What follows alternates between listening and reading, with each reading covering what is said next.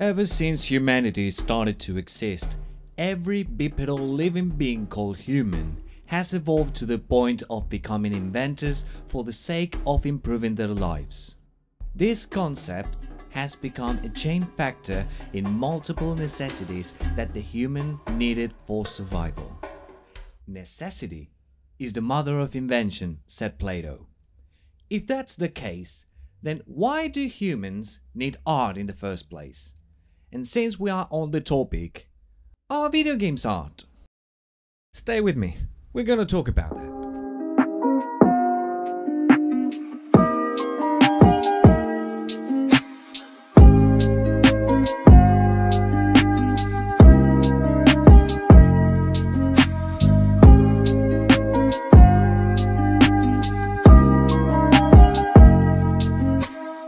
First, we need to discuss the basic question.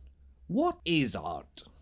A quick search will state it as the expression or application of human creative skill and imagination, typically in a visual form such as painting or sculpture, producing works to be appreciated primarily for their beauty or emotional power. Well, a simple way of putting it, art is a way to immortalize or shape ideas, concepts, phenomena, and dreams even. It can evoke emotions such as love, fear, amusement, or sadness. But it can also be used to teach ideas in a reliable and sophisticated way. Having said that, as years went by, humans have never felt satisfied with these necessities covered, and so they needed to improve them as years went by. If necessity is the mother of invention, like Plato said, then progress is the father of discontent, said David Rockefeller. Whether you agree with the ideals or morals of this man, you can't deny the fact that there's truth in what he said. Just like weapons, buildings, farming, markets, and other aspects of our everyday life have evolved over the years, art is no different from this phenomenon. After all, it's been manifested in painting, sculpting, music, poems, photography, novels, and even in the later years, movies have been added to the catalog of what could be considered art. Did you notice that? Movies have been added to this catalog of what could be considered art. Interesting, isn't it? Who is to say what can or cannot be considered art? Well, the simple answer would be art critics, am I right? But just like some art pieces can be considered abstract or keep beauty reserved in the beholder's eye, there isn't a strict concept of what can be or not be considered art at this point. Let's start from the beginning. It wouldn't be until October of 1958. Sorry for butchering this name, but when physicist William Higginbotham started what would eventually become a phenomenon that would revolutionize the entertainment industry. With the use of a small analog computer that could display various curves, including the path of a bouncing ball on a, and sorry for butchering this again, oscilloscope, he either intentionally or unintentionally would create what would be the first video game ever. A game that would resemble a tennis court with a small bouncing ball that went from one side of the screen to the other, but only with the active interaction of a human being. Well, basically you now know how video games were born, but what does this faceless weirdo that looks like a Redditor have to say about this? Does he have any idea what it takes to properly define what can or cannot be considered art? Well, no, I mean, just look at him. Look at how creepy he looks. Does he look like an expert? I don't think so. Leaving that aside, it is important to understand the skepticism of some people when it comes to video games. After all, they were nothing but a virtualized representation of real-life activities when they first began to exist. Even the most well-known game in the world, Pong, was basically tennis. Well, ping pong, it's literally in the name, but you know what I mean. But the same way that love, fear, amusement, sadness, and other emotions were represented in various art forms, so have experiences. My question is, how is it that an interactive experience in which you, the player, inhabit a different body in a world that would seem either impossible or improbable, not be considered art?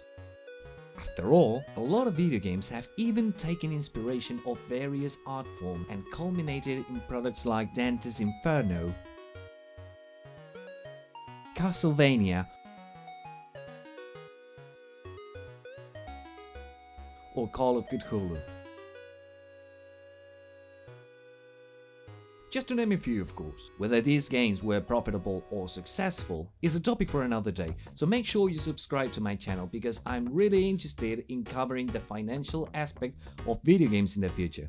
Yeah, the same guy that talks about art as if he were an expert? Yeah, I want to see that. It will be fun nonetheless, I promise. Back to the main topic. It was understandable to believe that video games could not be considered a form of art, not because they lacked any quality whatsoever, but because of the main concept of being an entertainment device, mostly directed for kids. Could toys be considered art then? Well, there's a big discussion regarding that as well, but let's not digress for the moment. Since video games were still a primitive concept by the time they became massively popular in the 80s, there was no parameter to truly qualify games when it comes to how artistic they could be.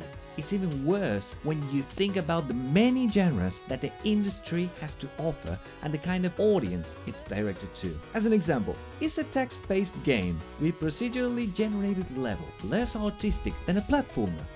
Is a platformer less artistic than a JRPG with a very intense plot?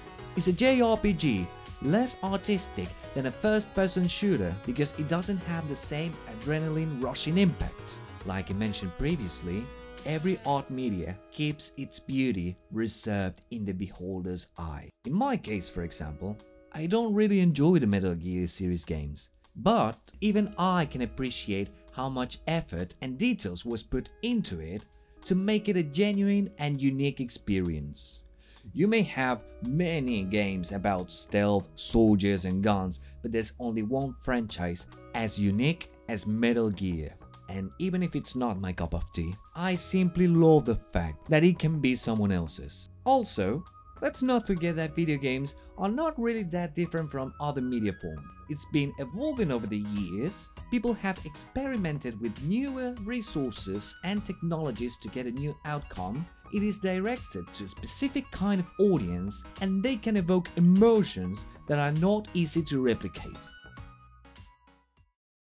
From the wonders of exploring an unknown land all by yourself, to destroying an army trying to conquer the world, from a thief that becomes a hero, to a galactic soldier that has to save the universe. The list can go on and on, but not just for the sake of this argument, but because the possibilities are endless.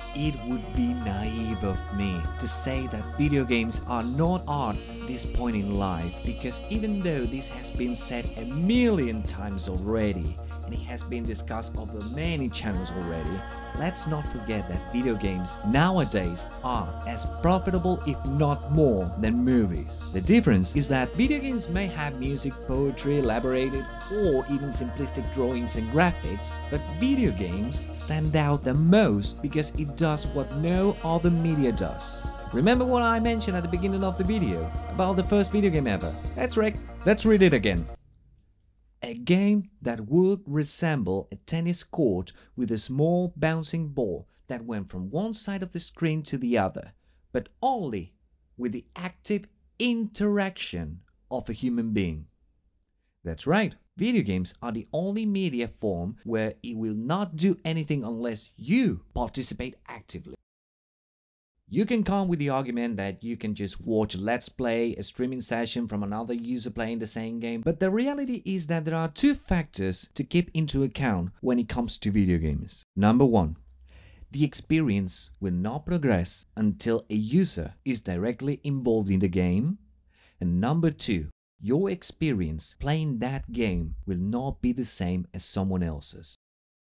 Yes, video games have indeed evolved, and until this moment, there's not a single media form that can come close to replicating what this can do.